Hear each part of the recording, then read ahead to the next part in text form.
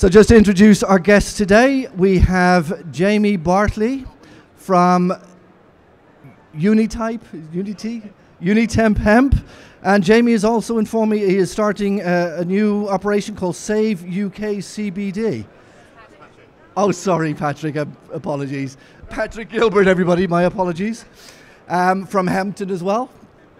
Thank you. We have Colin Morgan from the ADAS, that's correct. And Rebekah Shaman from the BHA, the British Hemp Association. Thank you. So what we're going to be discussing today is around hemp farming and agriculture. So each of the panelists will have a little discussion, and then we'll have a Q&A on the subject. So what I'm going to do is we'll start off with you, Rebekah, if that's okay. We'll just pass the mic as we go along. So basically, this is just a general discussion about that hemp farming. What do you want me to talk about? Okay. Okay, so I founded the British Hemp Association, and I was working with Hempen as a consultant, and I was seeing what was happening in the rest of the world. In 2014, the restrictions in America were being removed, so you could get a hemp research license. Also, that was happening in Canada and in other areas. And what we're seeing is a removal of the barriers to growth of the hemp industry. In 2018, the Hemp Farm Bill was passed, which means that in America they are moving ahead with utilizing hemp not only as an agricultural crop, an environmental crop, but also as an industrial crop. And Britain was built basically on the hemp industry in the 15th and 16th, 17th century. The Navy was built from hemp, and Britain was a real player in the hemp market. And what we're seeing is that a return to a need for sustainable materials that don't cost the earth. We're heading into an environmental crisis with plastics, with materials that don't biodegrade. And so there's a need for some vital solutions, and hemp really is one of those solutions. But since 1961 convention, UN Convention on Drugs and the 1971 Misuse of Drugs Act in the UK, we've seen hemp being demonized as a drug, and therefore now is shrouded in political controversy. So it's no longer recognized as the industrial agricultural crop that it has always been. And unless we remove these barriers to growth as soon as possible, we will start seeing a huge inflood in imports on agricultural and sustainable products in the UK without having an opportunity to flourish, for UK hemp to flourish with our farmers, and to have an industry that can help support local communities. So I founded the BHA in order to lobby to remove the barriers to growth, to take hemp out of the controlled Home Office license and to bring it back into DEFRA so that it can become an agricultural crop, and so we have an opportunity to really grow the hemp industry here in the UK. Thanks so much. Good morning, everybody. It's quite fascinating being up here after Danny did a sex presentation. So now we had sex, now we've got farming. Basically, I'm from an organisation called ADAS, and ADAS is a very well-established agricultural services business. It was actually set up by DEFRA, well, Ministry of Agriculture about then, after the war, to feed the nation. And we last year did a little piece of research where we launched some web pages about the cannabis sector and said we could help, particularly because we're all about research and consultancy in agriculture. And it was quite fascinating because that led us to loads of conversations, particularly with colleagues here on the panel as well. And farmers were inundated us with inquiries about could they grow cannabis in the UK for various purposes. That got us more into detailed conversations about licensing and the flowers and the practices and those kind of things. And we found it very challenging to really help those farmers and the farmers themselves to actually get access to markets and understand what to do. And it's been really interesting, actually, because when you fast forward and start thinking about this more deeply, you can see a situation where we've got a huge number of imports into the UK of CBD oil. And the question that keeps coming back to us at ADAS and farmers is, why can't we grow this stuff here in the UK? Of course, we know the regulatory problems to that. Mike earlier spoke about, you know, how well the crops grow for flower in the UK, and set a challenge to say, could we grow that better in the UK? Could we do variety trials, breed good varieties that grow well here, etc.? And of course, in the UK, we have a significant and world-respected agricultural sector, and we could really utilise that knowledge here in the UK to grow the crops well here. And when you start thinking about Brexit, post-Brexit, you actually say we've got a wonderful opportunity here to grow a very sustainable crop that could really help the industry with all of their aims and goals. Really interesting, back at the end of last year, there was something called the Agriculture Bill. It's still not an act of Parliament, but it's been discussed, it's had its second reading and so on. And core to the Agriculture Bill is this thing called public money for public goods, which rather than giving farmers more traditional money for simply growing or having land, etc., going forward, farmers are going to have to use basically good agricultural practices based upon sustainability. And when you start thinking about the benefits of cannabis, people talk about phytoremediation, etc., it gives a really good opportunity for that. So what would we like to see, basically? We're not a lobbying organisation, we're simply interested in development of the sector. But we think the cannabis grown in the UK could give us a real boost in terms of our agricultural development, build a lot of knowledge around it, really good trusted supply chains. And we'd really like to see the farmers having an easier time when they apply for industrial hemp licenses. I'm sure Hempen will give you some more insight into their challenges. We'd like to see flower cultivation in the UK with high CBD varieties, so we can have literally good homegrown crops. We'd like to see much greater control on things like quality, sustainability practices, and a real ambition that the UK, over a period of time, could be the best producer of CBD and the whole plant across the whole world. And finally, really, you've seen these debates about what we call protected food names. So, you know, cheddar cheese or pork pies and Melton Mowbray and that kind of thing. One of the things we often discuss, partly because of an influx of inquiries from East Anglia, is imagine you could have special grades of cannabis, either recreational, CBD, you know, Cambridgeshire cannabis, you know, renowned around the world for excellent growing quality and so on. And that's one of our ambitions, to see a fantastic industry, all homegrown in the UK, and a great export crop after Brexit. Thank you. Hi everyone. My name is Patrick Gillett and I'm from Hempen. We're a not-for-profit cooperative who farm and produce hemp and CBD products here in the UK. We set up in 2015 and we've been growing ourselves. We're fully vertically integrated from farm to fork since 2015, and we came into the news this summer because unfortunately midway through our growing season, after waiting 8 months for the response from the Home Office on the renewal of our hemp license, we were completely unexpectedly, and against what they had told us on the phone as well, we had our license revoked mid-season. So we had actually an incredible crop of 40 acres growing in the field, and we had to destroy that crop or risk a charge of cultivation of cannabis. That would have meant all future license applications would have been severely jeopardized, obviously criminal charges, reputational damage, and also James, whose farm it is, one of our members and directors, he's 60 and he frankly wasn't sure he could survive a cultivation of cannabis trial. So he said, look, we're going to have to destroy the crop. So we did that, and with a very heavy heart. We're a cooperative, and everyone in the cooperative is paid equally. We make decisions by consensus, and the heart of our business is the crop that we grow. It's the crop in the field. We work with it every day. It's a full, it's a full lifestyle experience for us. And to destroy a completely healthy crop that was above our heads in places already in July, even at that early stage, was heartbreaking. But some of our backgrounds, and mine in particular, is in campaigning, and I knew this is an opportunity to highlight the ridiculous nature of the legislation and the regulation of hemp farming, hemp growing in this industry.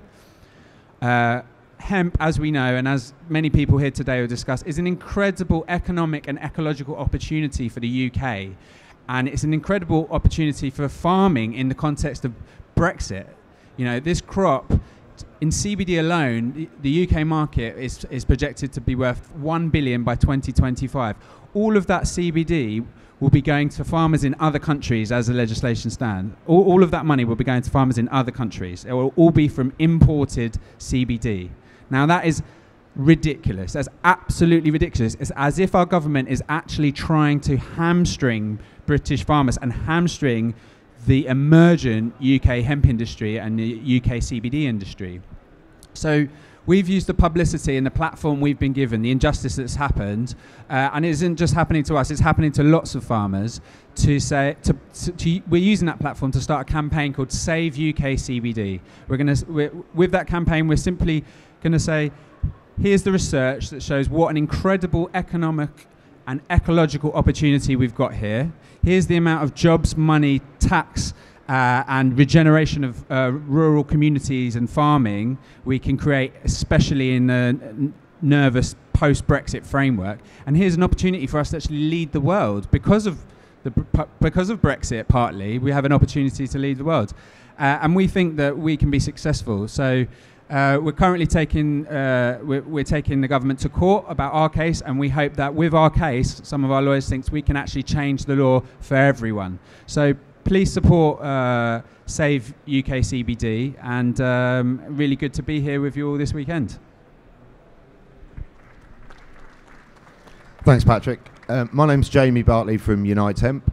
We're cultivating 240 acres this year in Leicestershire, and one of the things we're undertaking there is a lot of research. We found there's quite a lack of accurate UK data when you really start looking into the yields for the different cultivars and how much fibre you get, how much shiv you get, and therefore how much end product you can actually produce.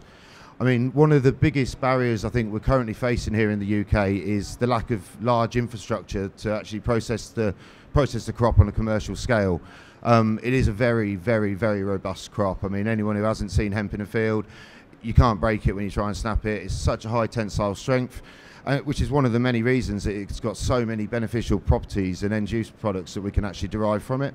So really, one of our key goals is to look at establishing an industry and working with as many different farmers in agricultural sectors, but enable them to commercialise their crop by putting it through that processing line, making sure that it's of a large enough scale processing line that actually derives the value, then has the output materials at a low enough cost that we can then really take on some of the high carbon use end products such as petrochemical plastics. For us to really take that on with polylactic acid derived from hemp, we need to have a large scale of it. We manufactured 1.8 million tonnes of petrochemical plastic products in the UK last year. So we need a lot of hemp growing to be able to do that. But then when you start looking at the added environmental benefits that large scales of cultivation of hemp will give you, for instance, at the moment, in the agricultural sector, there's a lot of oilseed rape grown. That takes enormous amounts of pesticides, and those pesticides are going into our groundwater. Then the water boards spend enormous amounts of energy, capital, and in essence carbon to try and clean those up to UK drinking water standards to make it safe for us to drink. So just by replacing oilseed rape in a crop rotation with hemp, it completely eradicates that use of pesticides. Again, it will help eradicate blackgrass if that is growing just through one cultivation, because it will outperform many weeds in the field, certainly when it's grown for fibre at highest densities. So we're looking at lots of different densities. We've got 5 cultivars, 11 different densities, and really looking to then enable everyone else with that data as well, so they can maximise the commercial profit from the hemp. There we go, I think. Yep, we're up. Fascinating panel we've got here. Does anybody have any questions? Anybody? Here we go. Yeah, hi, Narinder Baines from Innuvo Limited. We're a supplier of crop growth enhancement products for traditional agriculture, so I'm very interested in the growth side of things. We've been doing trials in the UK on new products here. But my first question was to Rebekah. You say you're lobbying to open the UK CBD market. How is that lobbying going at the moment? What is the response at the moment from UK government and other bodies? Okay, I want to make clear that we're not lobbying for the CBD market. We're lobbying for whole plant usage. So the aim is to look at hemp as an agricultural crop, so that it can be utilized, all parts of it can be utilized. At the moment, if you get a Home Office license, you have to sign a declaration that you're going to destroy the leaf and the flower on farm, that you cannot use at all the leaf and the flower, and you can't cut it off and extract it somewhere else and bring it back. So it leaves basically the industry crippled, and so at the moment we're putting together with Hempen a strategy on how the best way to move forward, because the difficulty is in how the law is interpreted. So that's the problem is how it's interpreted and how it's being interpreted right now. So we can all the CBD that you see here, right here now in the Hemp CBD Expo, none of it comes from the UK. We can sell it, no problem, but we just can't extract it and utilize it and process it here.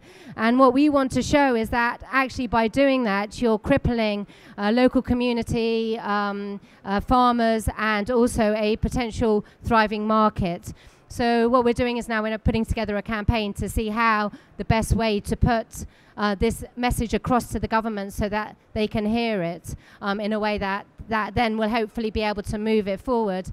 I do think it's politically shrouded in with the CBD, medicinal side of the CBD, and I think that that's a big problem. But while it's allowed to be sold on the shops by countries that are allowing it to be extracted, Britain should have an opportunity, and communities should have an opportunity to be in the game as well here in the UK. Are there any further questions? Yep. Hi, it's probably a question for all of you. It's just a question around if you do hopefully manage to make the whole plant usable, is the kind of the laws and for example loft insulation, is there a whole change in like building regulations in order to fit with that as well? So you've got the whole structure along the way lined up. Okay, the problem is that if you want to build it for insulation, you have to apply to the Home Office as a controlled substance. This is where the problem lies. So there are many, many applications for hemp. It's not just CBD. CBD is the flower and the leaf. But while you are having to go to a Home Office to apply for a Home Office license for a controlled substance, it really is crippling the industrial side of the hemp plant, which is hempcrete, hemp fiber, hemp plastics, graphene, all the other elements of the hemp plant. So what we want to do is to recognize the power of the whole hemp plant and bring it back into, as an agricultural plant, into DEFRA, so that we are not having to keep on going as a controlled substance. Because this is a problem, it's hard to get the license, and it's a really difficult issue for farmers who just want to grow hemp to have to apply for a Home Office license, have a DBS check, and all the other issues that come into that. So we need to have it recognized for what it is, which is an incredible industrial crop and also an environmental crop that is really being missed out in this discourse, because an environmental crop, it really ticks all the boxes for products into the future and under the Paris agreements that we've agreed to under the UK law. I haven't got much to add to that, but I think the point is it's about value chains. So it's a bit, I mean, to use another agricultural analogy, it's a chicken and egg situation. And while you've got, I mean, often farmers will think, what's the point of going through all the effort and endeavor and risk to apply for a license and maybe getting rejected, and all the sourcing and challenges and upstream, the processing, or downstream, sorry, seed procurement and all those kind of things, and the agricultural knowledge about good practice and growing it. It's almost, in some cases, not worth the trouble for such a crop. And of course, the other side of that is kind of boom and bust. While we come to these events, and particularly North American companies are really interested in it, I think when you get down to the ground level, it's a very different picture, as the chaps here, of course, attested. Again, I think the guys have covered the question really well there. The only thing I'd add is for any of the products you're looking at, you're still going to need to comply with the various regulations that any other product would be tested to. So, for instance, for the insulation products, we'll still need to have the fire certification in place. It will still therefore need to comply with the various different British standards as any other building product would. It will be exactly the same for anything that's hemp derived. We don't need to rewrite those standards. Those standards are in place for structural materials or for any other type of material. All we need to do is make sure the products that we're manufacturing from hemp can achieve those standards in testing. Could the panel explain a bit more detail about why Unyte Hemp were successful and Hempen wasn't in acquiring a license? Certainly, I mean, from our point of view, I mean, we were very focused on our end-use products. We've got 2 licenses in the UK. One of them's in Leicestershire, one's down in Oxfordshire. But I think dealing with the regulators, you need to be very concise with them. We understand the legislation. We know that CBD isn't an option. Unfortunately, I mean, it is frustrating both commercially and from the point of view that all of the products in this room, as Rebekah mentioned, they're all imported to the UK. So for the UK economy, it makes sense for us to be able to extract CBD. But currently we can't under the legislation. So being very clear from our point of view with our end uses and the processes that we were going to be putting the plant through to achieve those end uses. Yeah, and just to add a bit more to that, we've obviously been licensed since 2015 in different capacities with different growers.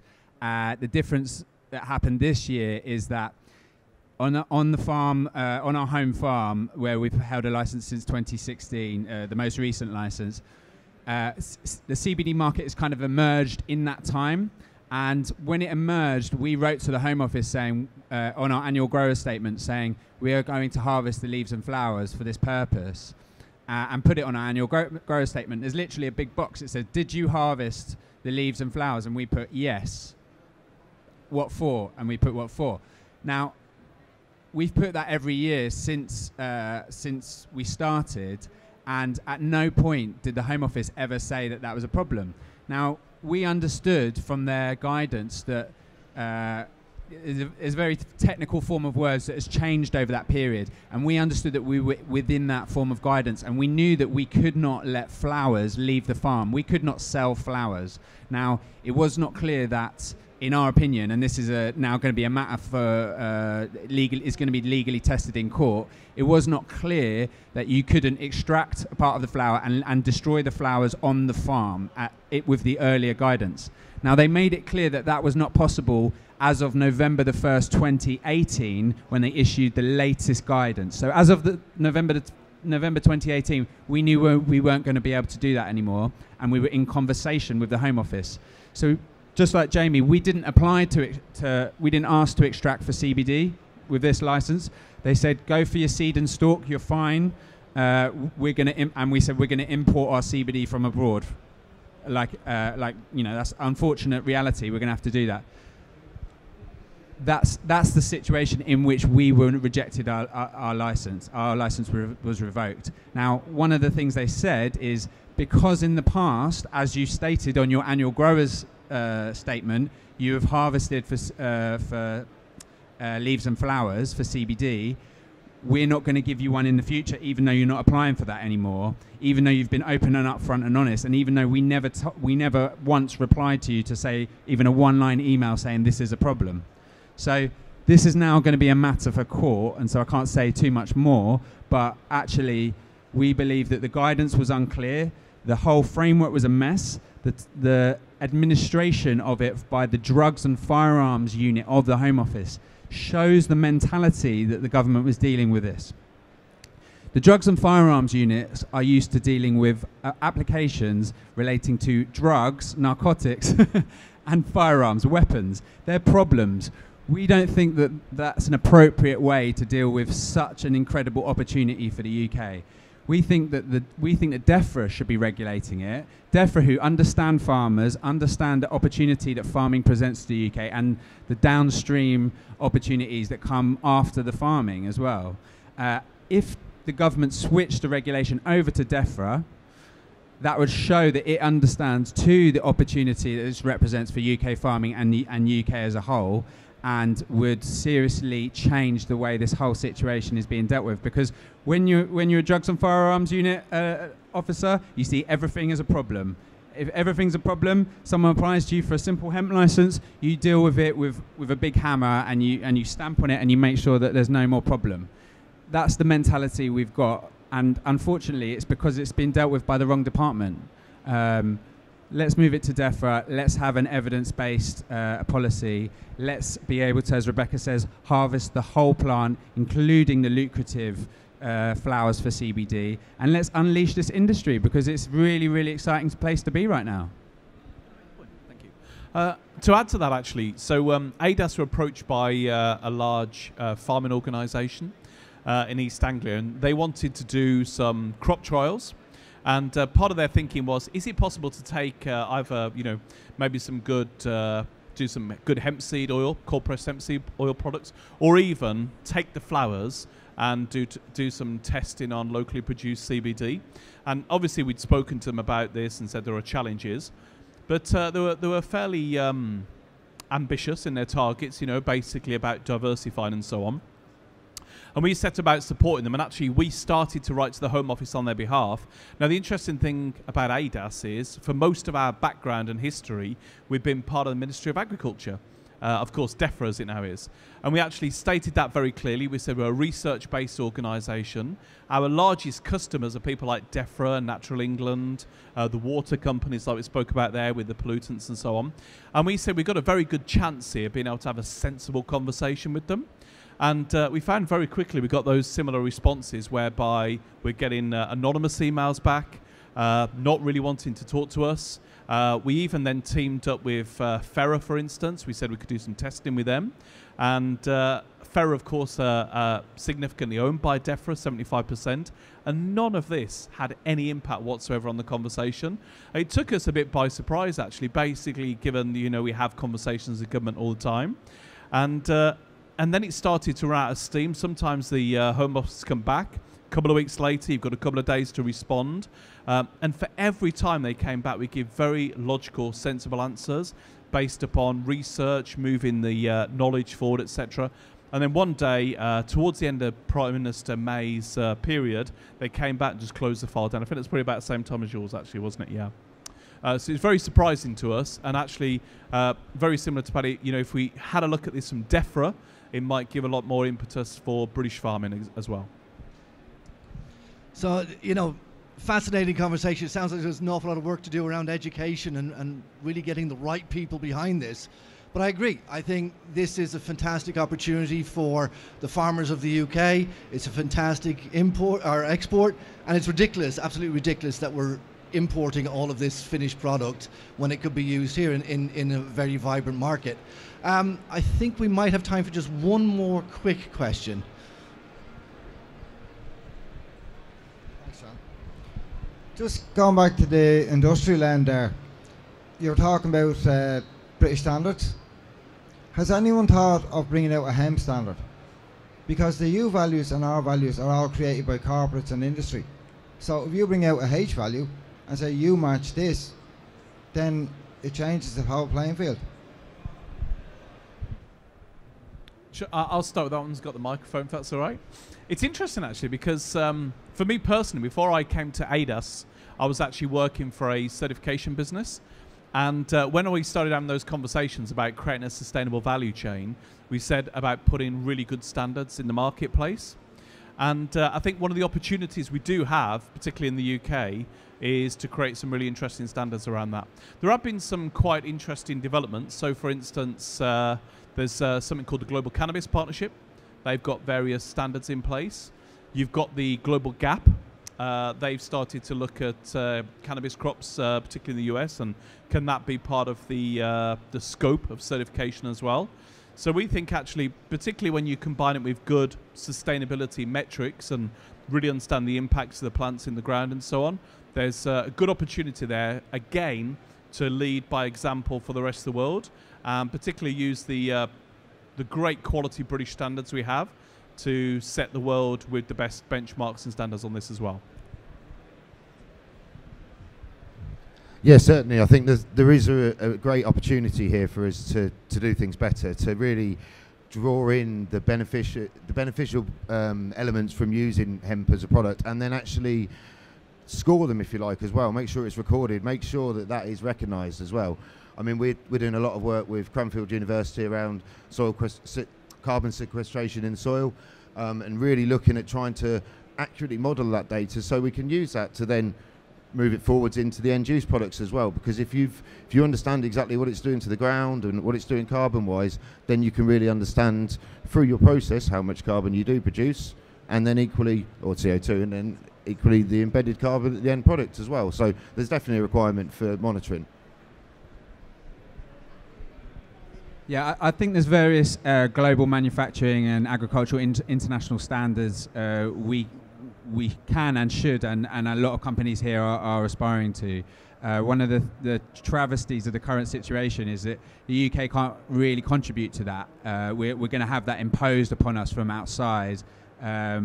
We've been recently talking with AST, who regulate international standards, but as coming from America, but they've been really influential in getting involved with the North American cannabis market and setting the international standard for cannabis. In Europe and in the UK, we could be part of that conversation. As Colin says, we're respected world leaders in this kind of thing, but our respected academic researchers and academic institutions are not able to participate on that here in the UK. I'll give you an example. Our destroyed crop was the subject of 2 academic studies, and both those studies had to be, our part of it had to be scrapped. So whilst we've got a Home Office creating this level of uncertainty, researchers can't do anything. You know, I know this is Colin's business, but it's a nightmare. One quick final word. I'd just like to add one thing. I mean, all the money that's being made here is flowing right out of Britain right now and into North America and Europe. Wherever they've removed the barriers to growth, that's where the money is going to. And there is a definite need for a certification for a standard, but it's being really crippled here in the UK. There just isn't enough farmers, there isn't enough incentive for Britain to get even into the game at the moment. And what we're going to find is that in 4 to 5 years down the line, we're going to be absolutely flooded with imports. Imports from China, imports from India, imports from America, and imports from Canada. And Britain won't have an opportunity to even be in the game, because if we don't get in on the ship now, as it's about to sail out, we're going to be so far behind, we won't ever be able to catch up. So this is a real crucial time for the hemp industry in the UK to really remove those barriers, so that at least Britain has an opportunity to get a thriving industry, rather than in 5 years down the line, we're just going to be flooded with imports and we will have missed this amazing opportunity to have a flourishing hemp industry that can both environmentally and industrially help and support Britain, especially through a post-Brexit economy. Absolutely agree. I'd like to thank the panel. Unfortunately, we've run out of time. In fact, we've run a little bit over. But I'd like to thank the panel. Very, very good conversation. Thank you very much.